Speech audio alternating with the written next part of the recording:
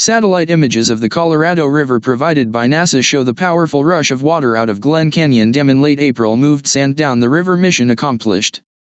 The U.S. Bureau of Reclamation opened up the flow down the Colorado River and downstream to Lake Mead on April 24, sending a gush of water at 39,500 cubic feet per second and lasting 72 hours. The desired effect: push sand and sediment out of the riverbed below the dam to build up sandbars further down the river. Those sandbars provide camping spots for people along the river. The image slider below shows the result, particularly in the area around Horseshoe Bend, one of the most photographed spots on the Colorado River.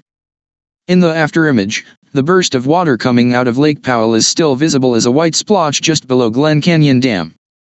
Since this high-flow experiment, releases from Lake Powell have dropped to a range from 14,000 CFS to 19,000 CFS, depending on the time of day and the day of the week. Flows are generally higher in the afternoons and evenings, according to the Bureau of Reclamation.